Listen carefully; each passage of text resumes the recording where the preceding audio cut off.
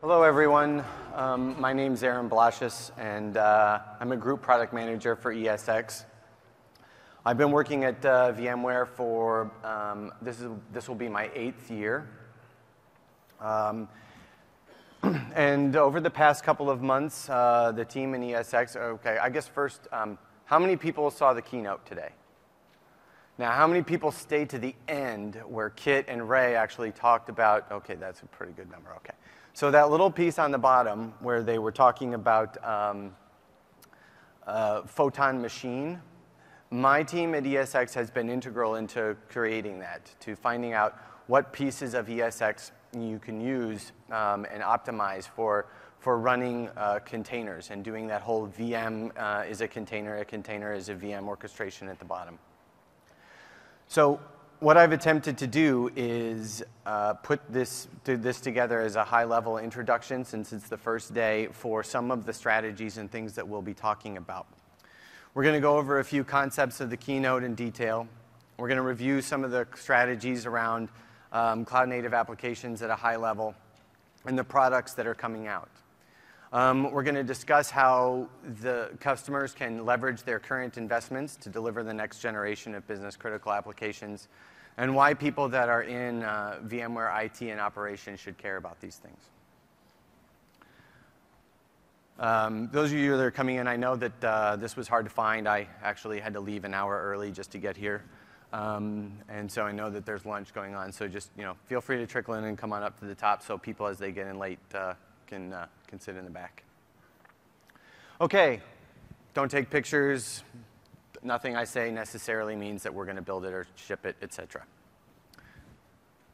So, new business imperatives. So, applications are changing. I struggled with putting this one actually on the slide because it's self-evident.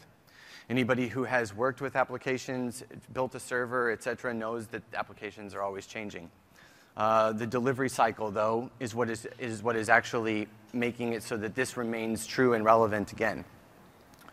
The traditional value companies deliver is shifting to software in ways that you might not necessarily expect. And it goes way beyond typical cloud services that you experience every day. So for instance, you expect software to assist with your content delivery system from Apple or Netflix. Salesforce, right? Salesforce is a cloud platform that's SaaS. It's actually built on software, obviously. You interact with it exclusively through software, so that's what you expect. On the other hand, John Deere is a tractor company. This actually example will be used many times because a few years ago, this was a completely eye-opening, well, not completely, but it was definitely an eye-opening experience for those of us that work with John Deere. They were transforming into simply a manufacturing company into a manufacturing company and a software company. The sheer number of applications that John Deere builds is astounding.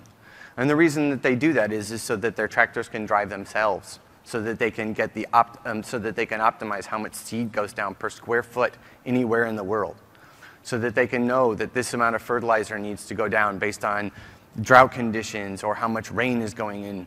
And all of this gets aggregated up, and then data analytics help improve year-over-year crop yields. Sonos, right? Sonos is an audio company that you interact with on your iPhone. They build speakers for your house, but is it an audio company or is it a software company? And then there's other examples like Tesla. Tesla recently put out a software update over the World Wide Web that made their car, that improved by a measurable amount, the 0 to 60 time on most of their automobiles. Right? That is the power of how software is actually interacting with companies. And what we're trying to do is to say, hey, you know what? This shift from traditional monolithic layered applications to cloud-native applications is empowered by IT. Right? It's empowered by the people that have been running VMware for a long time. And it's with these new existing and what you need to do is IT needs to be able to take their existing infrastructure and be able to leverage it for existing applications, what we would call a more traditional or monolithic application, and also be able to support cloud-native applications that are built on microservices and containers, right?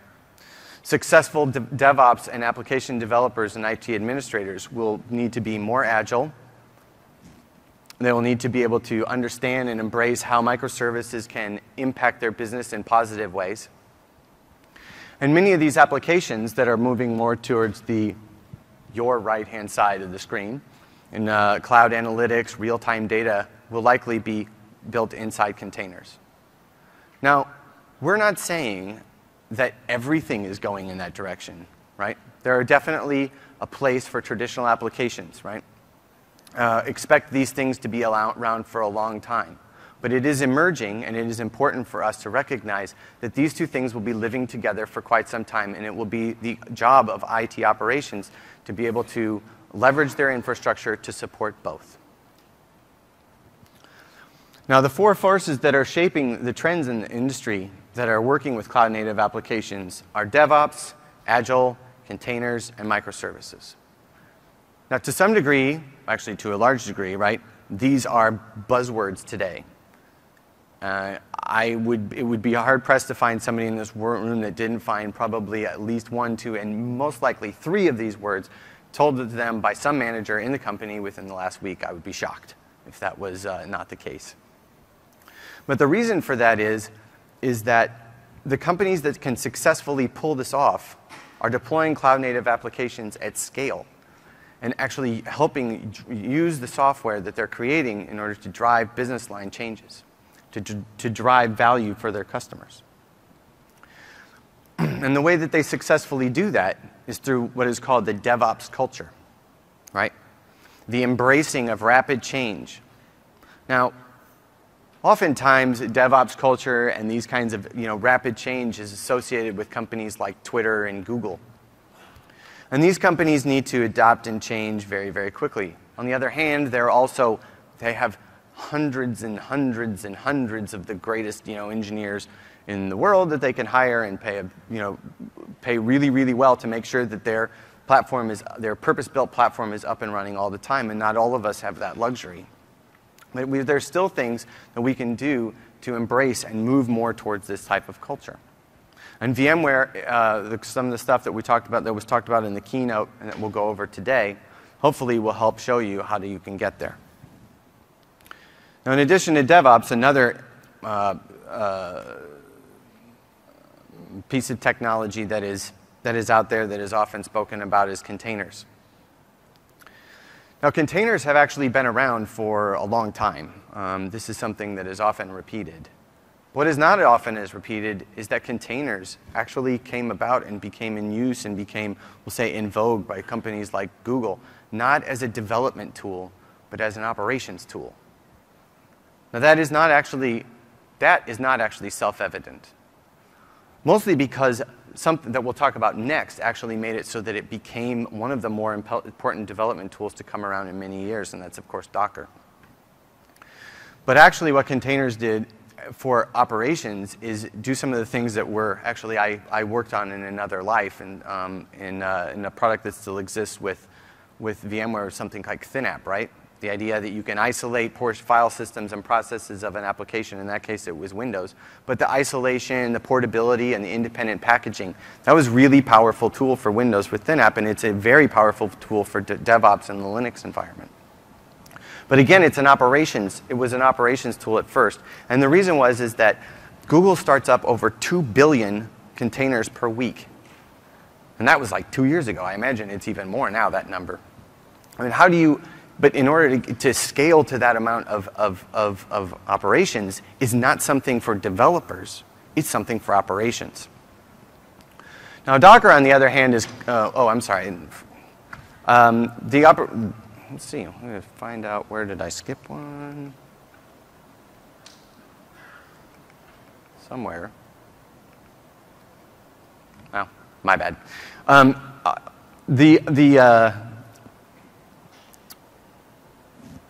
Now, the IT operations that can pull off the switch to a DevOps culture and embrace agility in container applications can actually become some of the most highest performing groups in the industry, right? They have fewer failures, faster recovery time, and more frequent deployments with shorter lead times. And the reason that they have this is because they have embraced the idea of being able to create distributed services across their architecture. And one of the things that they used to do this is they moved from a monolithic layered application to a microservices application. Now, I've been trying to think of a good analogy for this because, you know, the way that most of us interact with applications, unless we're actually developing it, is I have email. Now, I know how email works, right? But all of necessarily the pieces of it, unless you deal with it all the time, you may not be familiar with. Now, it actually came to me with a conversation with my fiance when we were looking at buying a house, right? She's an architect, and I was buying a house, and I live in them. I wanted so many bedrooms, so many bathrooms, you know, how many floors it would be. You know, I knew some things about going up and down the stairs and how I would live in it. She actually thought about bricks and mortar, how old the electrical was, how these things were built up, if we were going to buy a new house, all of the pieces and all the things that have to be built onto that. That's something about the way that I like to think about the way microservices work. Smaller but independent pieces that can be scaled, are autonomous, and resilient, right? Those are the things that work from the way that microservices work with applications. Those are the pieces, the building blocks. Slightly different than the building blocks that I had in my head, the way that many applications were built today. But if you think about them as independent pieces, you can see how they can fit together in many, many different ways. And if you can make them, the pieces, resilient, scalable, and move around, you can truly increase the rapid deployment of applications. And now here's the slide I was looking for earlier, which is why containers became a developer tool with Docker. Excuse me a second. And Docker changed the way people thought about containers to the point where, in many ways, they're now synonymous. They plugged right into the developer lifecycle environment, right? And a developer would sit down, code something on their laptop, and have confidence that whatever they created had all of the dependencies that it needed and would be portable within the environment. It also changed the way that people thought about operating systems, right? So when you look at RHEL 7 or something like that, right, or Windows, these are big operating systems that made sure that whatever a developer needed was in there, right? They were large, they had all the libraries, they had all of the stacks that you would need for I/O. But now, if your application developer has control over what is needed and can say, oh, I'm going to build my application with the pieces that it needs, the developer is now in control of updating. It doesn't have to worry about necessarily what's going on and how often it's going to get patched. The developer has control over optimizations if it needs to, rapid changes, because all it has to do is build the new stack. And this is why it is such a powerful tool, right?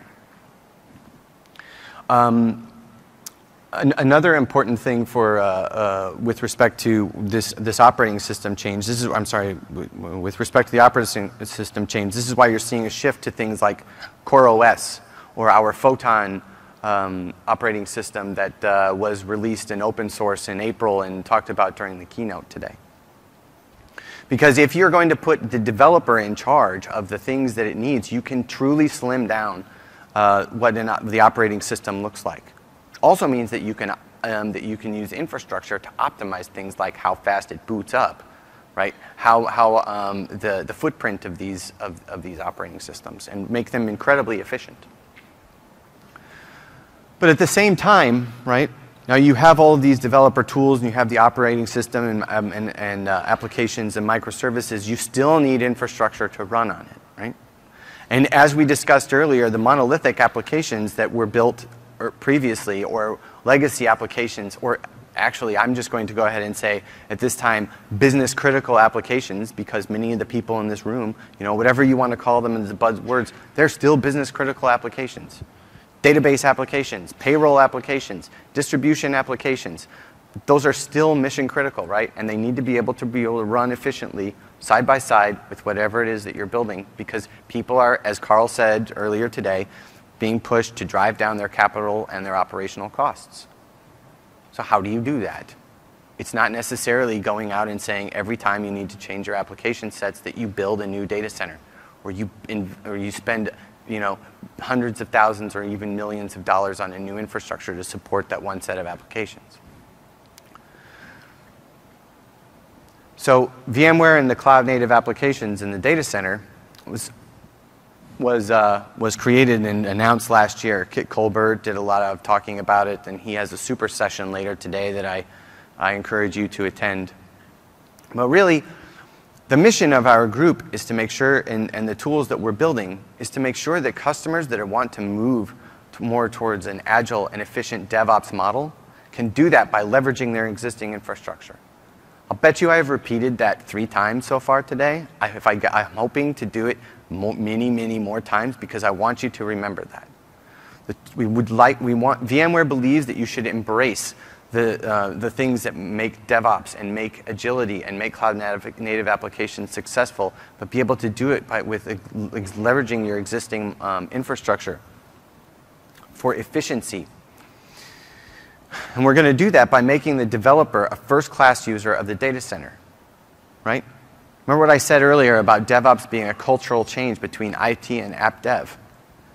In order to do that, you have to be able to raise the visibility, the governance, the structure, and the process around how applications are delivered into the data center, and you have to be able to embrace the agility in order to do that.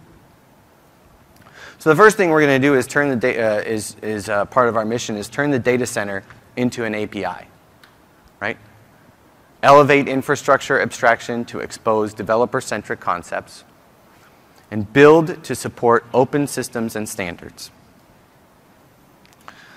Now, these things right here, this mission statement, if done correctly, you can embrace each one of these across our initiatives. But right now we're going to focus on turning the data center into an API. Now, this was something traditionally that platform vendors have not been very good at, right? But certain technology drivers within the industry and changes have forced not just VMware, but other people to embrace the idea of actually turning the infrastructure into an API.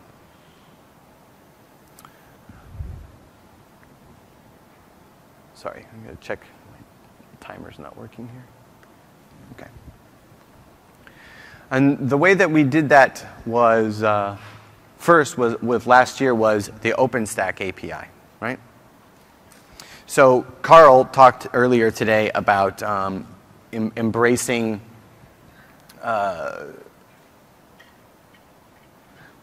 flexibility and openness within VMware and having it being part of our culture. And traditionally, that was making sure that you could run any operating system and any application on the VMware infrastructure, creating the largest ecosystem, one of the largest ecosystems to date in virtualization, making an open platform that would be inviting for storage vendors and networking vendors. And VMware Integrated OpenStack was another example of that, right? Tightly integrating VMware's SDDC offering with best-of-breed compute, networking, and storage, and with partners that had, that were using open source products. This has helped many of our customers scale beyond what they could traditionally do with vCenter. It's allowed it so that they can shift the way that operations are done to CLI and API-based and customize the way that they were doing their large-scale deployments. But beyond that, right, beyond that first step, we also need to look at what we're doing in the space of vSphere integrated containers. And this is one of the concepts that hopefully if you were stuck around for the keynote, that we are going to hit on a lot in the next few days is the idea of container APIs as part of the VMware infrastructure.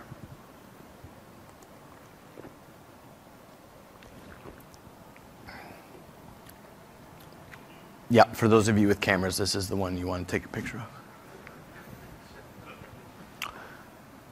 of. Actually, there's going to be a couple, but this is one of them. So the idea behind vSphere integrated containers is saying, you know what? You have an emerging system, You have an existing set of software-defined resources. How do you unite these technologies, right? How do you create the portability, speed, and agility, as well as enabling security and governance? Also, resilience, right? One of the things that I have learned over the past few months talking to customers is that it sounds really great to go and embrace the DevOps and the microservices and the agility. That's great. And one of the things that makes some of the really large-scale systems like Twitter successful is that they do this and they wrap, they never go down. They're completely resilient applications. Well, that actually is really hard to do. And not everybody can do that. But they still might want, with their application sets, but they still want to embrace the agility, which means that having your storage resilient, right? Having DRS, HA, disaster recovery services available within your infrastructure and your applications is important as you move on this journey. Well, those are all the traditional values that you see with virtualization in vSphere. So uniting these technologies and raising the containers to the first-class data center and having the ecosystem to support that will be an important goal, an important part of our mission, and then one that we are proudly on our way there. Now, how do you do this, right?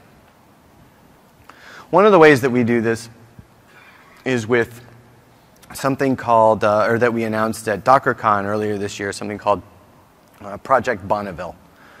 Now, what we call this it won't be called Project Bonneville when it actually moves into production, but the idea behind it is fundamental to everything that we're going to talk about with vSphere integrated containers. And it's raising the ESXi host to being a container host. It's taking the infrastructure and making it so that the developer can interact with it, right?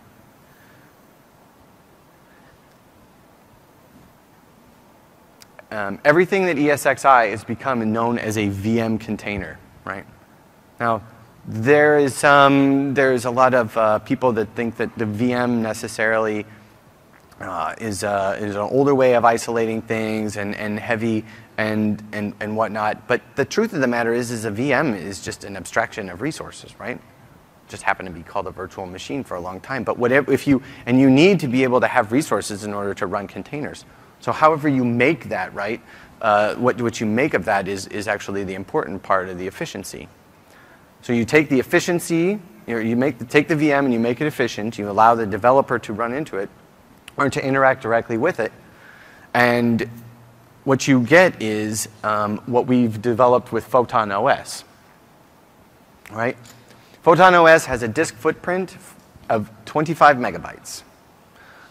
There are other distributions that other forks that we have of Photon that are larger, but the minimum that you could use in order to run containers is 25 megabytes. That's really small. Now, one of the things that this enables, right, is that if you take this with instant clone, last year called VM Fork, or Project Fargo, for those of you who followed, anybody recognize any of those terms? I don't actually have a lot, I have a slide on that, but there's an excellent session on instant clone technology and how it all works and the guts behind it. I think it's on Wednesday. I encourage you to go to that one too. But if you take a 25 meg disk footprint operating system and you couple that with Project Fargo or instant clone, now you can power on a VM in less than a second with an overall initial memory footprint of 0. Right? Now, when you start doing that on a host, you can start thinking in your head about how much you can scale up now, right? Scale well beyond what you would normally think of on a single host with traditional VMs. And if you add these together, you get the just enough VM, right, that Ray and Kit talked about earlier today. An instant clone, we'll just give a quick overview, right, is ready to use resources which includes the CPU, the memory, and the disk, and scale out application-ready, pre-registered VMs. Now, the short version of how this works is it's a lot like vMotion on the host. You can take it, you spin up a new copy of the VM, But instead of moving it from one location to another, you just keep it on the same VM, so it's, or on the same host. So it's registered, optimized, and incredibly fast. Then, of course, you also need a secure container runtime, right? And is anybody here familiar with Photon? Raise of hands. Oh, okay. I encourage you to go and download this. This one is really fun, right? This is an open source project that we released in April. It has been forked many dozens of times already. I think we are, if we haven't already announced, and I'm going to be in trouble for breaking the rules, I believe the 2.0 version became available to the general public in GitHub within the last week. But what it is it is a container-optimized Linux operation OS, where we have optimized it for container runtimes, including Docker and Rocket. It's part of the vSphere integrated container story. And we're also integrating it very tightly with ESX. We're looking at some of the things that our partners, like Intel, is doing with projects called, oh man, it's escaping me right now. Open containers, I think, and where you can take optimizations that have been done in VTD and proven for virtualization and leverage those in order to launch the VMs even faster. Also, it comes with updates from VMware. It is supported. While it's open source, the updates, the security patches, anything that you would need, even for a small distribution, we like to make sure that we're on top of things because our enterprise customers demand it. It's part of the governance that and security I was talking about earlier. It's updated by VMware and maintained by VMware, but is an open source project available for customers to use.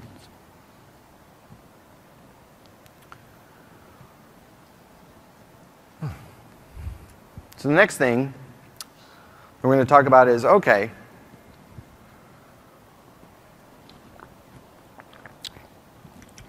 that's a great story, Aaron. Thank you for that.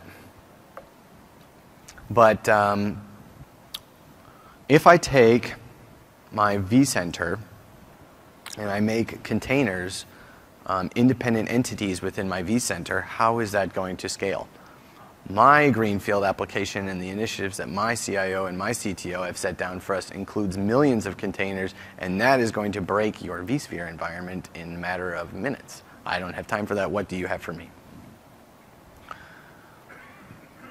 Well, that was the next part of the next piece, right, of the story, which is the introduction of Photon Platform. The Photon Platform continues on the story of making the developer a first-class citizen of the data center, right? It leverages in-house tools and things that we built, but is supposed to be in developer-centric concepts, but is intended to scale to what we, internet scale, or to millions or hundreds of thousands of containers. Now, to be perfectly honest with you, I've traveled around, I've talked to a lot of customers, and there are very few of them that have actually the requirements that need to meet with Photon containers. Most of our customer base, as they are going on this journey, right? The idea of a journey will be the integrations, the advancements that we put in with vSphere 6.0, the advancements that are coming out that you can hear about in your TAM sessions or in your NDA sessions with product managers like myself today, will help give you the assurance that vSphere integrated containers with a one-to-one mapping of a container to a VM will help you on that journey.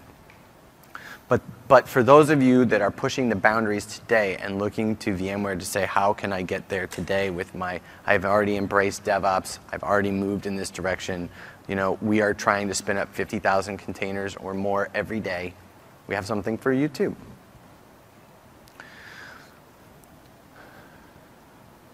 And it is the far side, right? Cloud native platform, Photon Platform. It's purpose-built for containers. It's got a just what you need feature set, meaning that you don't interact with it the way that you would with vCenter. It doesn't have a lot of bells and whistles. It's not going to, it doesn't have a UI today. You interact with it with a CLI.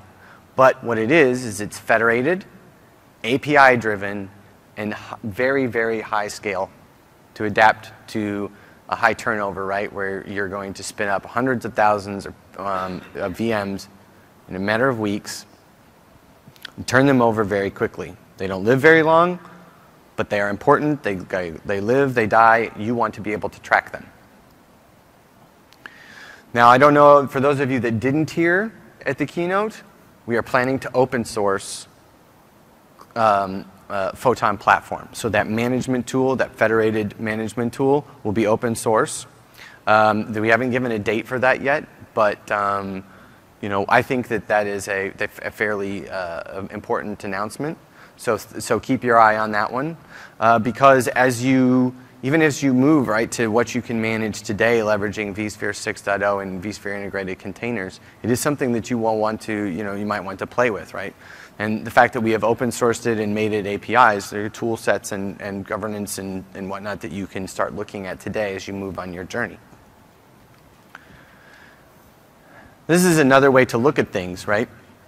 On your left-hand side, your left-hand side, you have ESXi with Photon OS that we talked about on top of it, managed by vCenter with vSphere integrated containers, making it so that the developer has direct access into vCenter to spawn off VMs.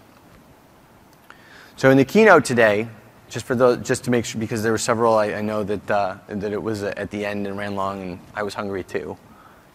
What that means is that a developer can sit down, type its commands, create its application set, and spin up a number of web applications, for instance. And when they look at it, they will see, hey, I've got my 5 containers up and running. And at the same time, an IT person can look at their screen and they can see 5 what they would call VMs, or first-class citizens, things that they can manage, things that now they have access, that they can look at through all of their operations tools, all the things that you get through the SDDC, right? All the management tools that you have built, leveraging NSX if you wish, vSAN for persistent data if you wish. All of those things work as you would expect when you have your container, as you would expect a first-class citizen to live within your management tool set. And then, of course, on your right-hand side, you have Photon Machine, right? Photon Machine is built with Photon operating system as well as a just enough version of ESX as well. So if you think about what you live on the right-hand side, some of the things you may not need that would live within ESX, for instance, most of tools, right? Because you aren't going to have a console that's going to give you a UI. So you can just get into the VM through a CLI command.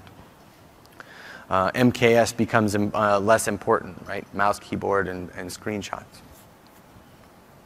And on top of that, of course, you can optimize that for running the Photon operating system. And then Photon controller, the developer and the container API. And that right-hand side, as we talked about, will be deployed through, parts of it are going to be open source, Photon operating system, Photon platform, and parts of it will be sent will be available by prescription as a bundle. The specifics on that, if you guys want to ask me questions at the end of this, we are going to save a little bit of time. I won't necessarily be able to go into, but be aware that we're custom building something for scale, fast internet scale, and something to leverage the existing tool sets of today. Now, the problem with the thinking behind this is like, okay, well, my operations today are set up for virtual machines, right? Like, this is great, Aaron. I can leverage my application sets. My developers will become first-class citizens. I can utilize my management and my optimizations and whatnot. But today, all I really have is VMs, and I don't really know, all of my clustering and everything I have set up. Like, clusters are set up for DRS, or vMotion, or by lines of business, or something like that, right? So I ask for Mesos application, and I get a set of VMs. Now, that didn't change so much in the demo. Down to develop, that's what IT sees and is able to deliver, right?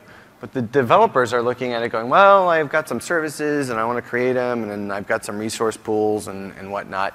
But operations is like, well, I still, right, you're giving me a VM. And And this can lead to inefficiencies, right? And it doesn't help with that cultural change that we were talking about earlier, where DevOps and IT, where IT and application development unite with their technologies and embrace each other's changes, right? And instead, you see a lot of time wasted turning VMs into clustered frameworks, or every deployment is different and you have to customize things. It would be easier if this wasn't the case. So what we need to do is we need to introduce a new unit of management. Excuse me a second. It's another money slide, so you guys can take your picture.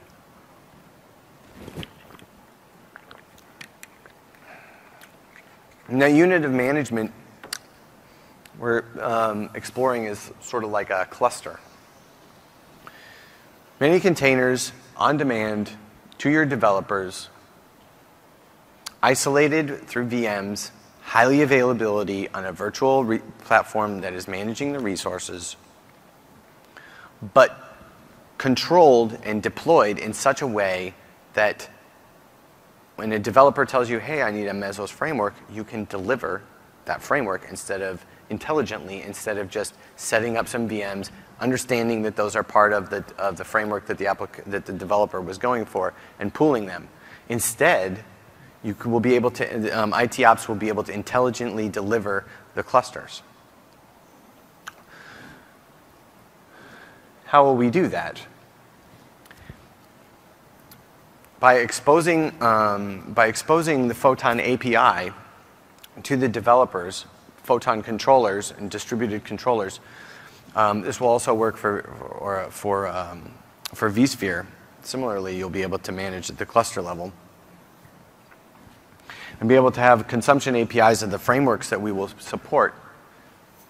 IT and operations and the management will be able to deploy the services as they're needed to the machines and be able to intelligently manage across the entire data center. So again, the vision. Make sure that you can leverage your existing infrastructure as you move on this journey.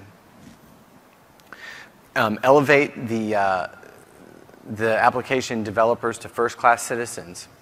Have a one-to-one container to resource entity, also referred to typically as a VM, so that you can leverage the ecosystem of all of the things that you can see at the Solutions Exchange and all of the tools and scripts and everything that you've created within your environment today. Be able to manage those clusters as individual entity and intelligently, the way that today we have created DRS clusters for the applications that needed it, and have all of the functionality for when it's needed on my journey, right? As I'm, I can, hey, on one set of my infrastructure that is leveraging VMware, I can say, okay, vSphere, I'm going to want these set of applications, even though they're in containers, to leverage DRS and HA and vMotion. And this other set is more resilient, and it doesn't necessarily need it, and I'm going to manage that with Photon Platform. But all of it can exist within the same data center and the same infrastructure.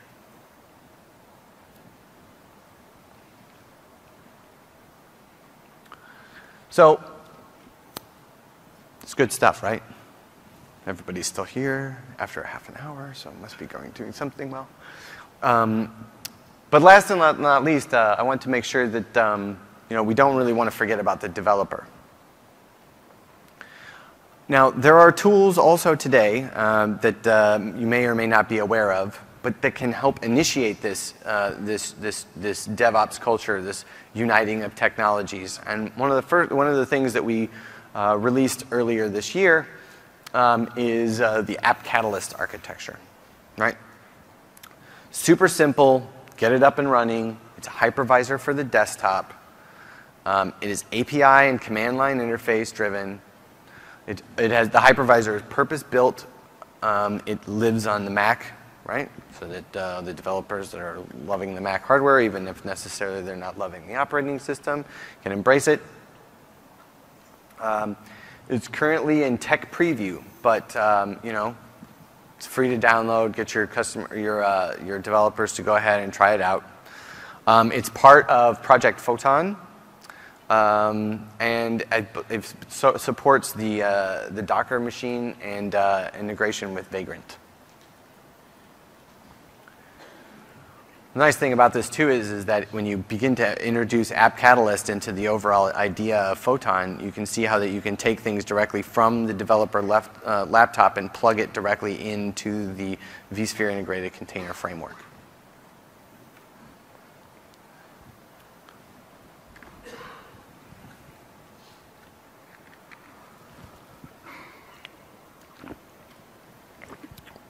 So finally, what have we announced? Right? We've announced vSphere integrated containers, a unified hybrid platform that exists with VMware, with vCenter, that elevates the developer to first-class citizen. It's got extensions into vSphere, supports running your applications, whether they're container-based or legacy. They're built for compatibility, supports the broad feature set, right? So integrated containers with Project Bonneville, as well as instant clone technologies, will allow you to your developers to quickly be able to spin up container-based applications on your platform, as well as VMware Photon platform, which is brand new technology built by VMware for VMware customers to scale to very large environments, built with API automation sets, but with just enough feature set, and will be available by subscription with specifics and pricing and packaging available later this year. Now, several of these are available in the hands-on lab actually for you to try out also. So I would encourage people that have some time to try that out, right? So I think that Photon platform is available, as well as vSphere integrated containers. Both are available in the hands-on lab. And again, just in case you missed the picture earlier, this is the vSphere integrated containers. The idea of leveraging vSphere, plugging in Project Bonneville so that you can quickly spin things up and be able to leverage the entire ecosystem. So that's how you get a hold of me. GitHub address for those of you who want to go and download Project Photon, the operating system. You will also find Project Lightwave there. Lightwave is open source and also known to some of you, either friendly or unfriendly, depending on which version you're on, as SSO. App Catalyst, getappcatalyst.com. And I honestly and truly encourage you this year to try things out in the hands-on lab. If you want to know more about how containers work, what the developers that you're working with look at, it's a very important tool to look at. I think we're running containers on Prince of Persia. We have Prince of Persia running in a gaming center at Moscone West inside DOS containers, which is pretty cool, just from a technology point of view. Last year it was 3D vGPU. This year containers and Prince of Persia, but getting more and more into the gaming idea of participating in VMworld. And finally, this is an idea of, I'm going to leave this one up for a while. You guys can come take a look at it. Things I would encourage you to look at. Kit Colbert later on is doing a CTO session, a super session on vSphere integrated containers, so you can hear more about that. Alan, one of my colleagues in product management, Alan Renault, is giving a very good talk on an instant clone and command line of instant clone, and how you can interact with that, and how a deep dive as to how it works. On Wednesday, I also believe there's a very good session on storage independently, where one of my colleagues named Vivek will be doing a whole session on our announcements around vSAN and storage group and support for Flocker. Oh, what else am I missing?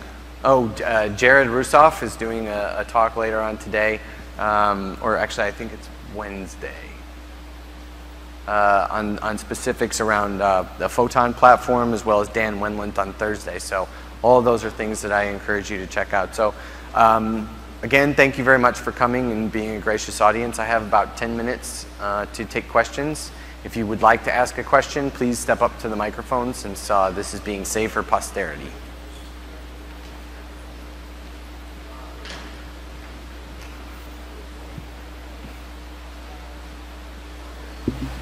You said that the OS, Photon OS, was going to be open source, but the platform was going to be a paid product?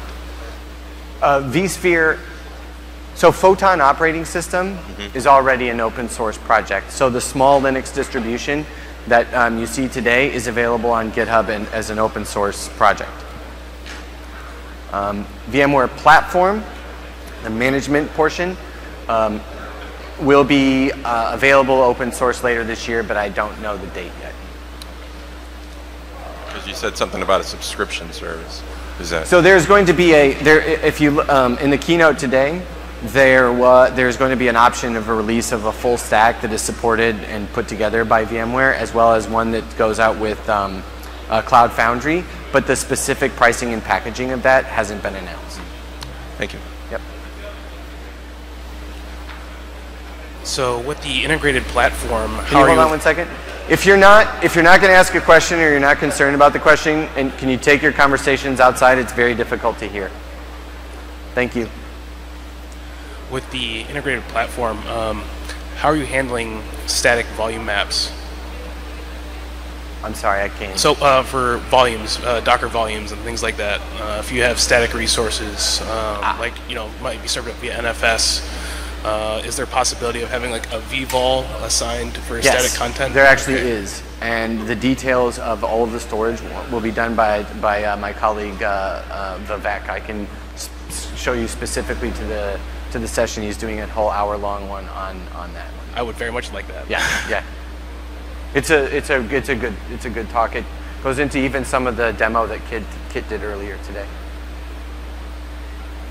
Let's see, where is it?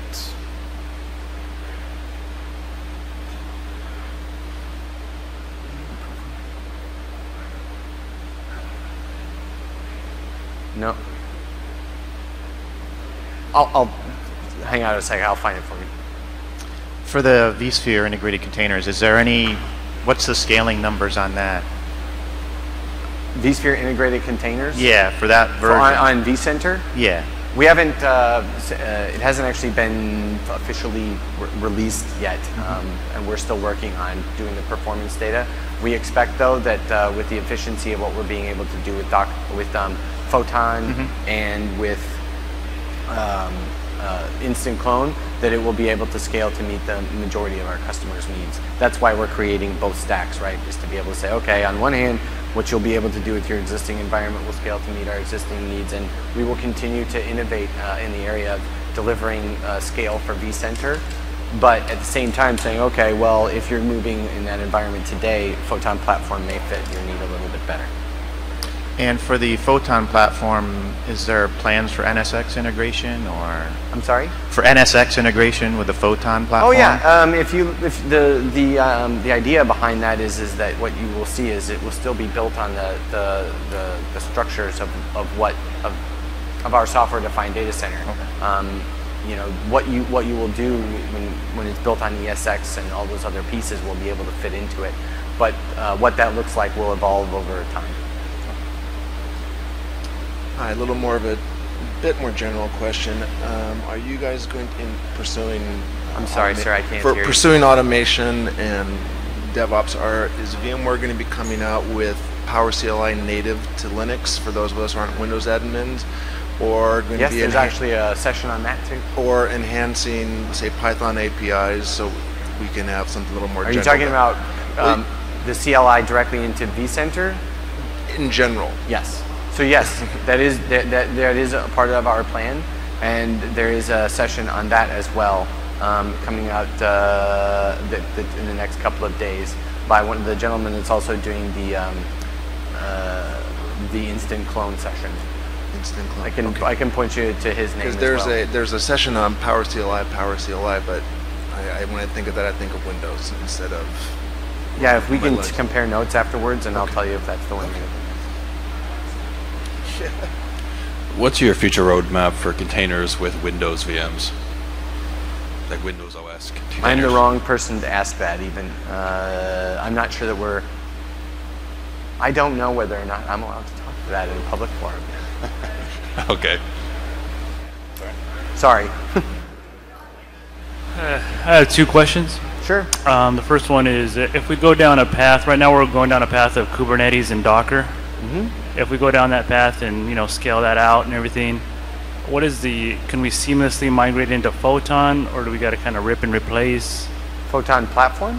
Yeah, like the Photon The idea and all that. we're trying to make our cloud native story in all instances, and I don't know if I hit this one enough, is to be as open as possible. We're not trying to create new sets of APIs for our developers to use, right? We want to use the developer tools that they already have today, plug into the infrastructure that you're managing. So if you're embracing Mesos or Kubernetes or Docker or whatever, right, those tools should just plug right into it. That's why we're trying to make, part of Project Bonneville is to make the ESXi host part of a Docker engine, so that they can just use whatever it is that they're doing, their existing processes, their existing development aspects, right? Developers don't like it when you tell them what to do. It's much better if you can be like, okay, that what you are doing to create your application, if that's what fits your needs, it plugs right into the infrastructure. So our goal is to actually expand what Photon platform supports, rather than limit it to some API that we create. Okay. The other question I had was the Photon machine. Mm-hmm. With the Photon machine, do you still get the NSX, like micro-segmentation integration there? Can't. Pricing, the packaging and what actually is going into the Photon machine hasn't been disclosed yet. All right, thank you. Look for that over the next few months.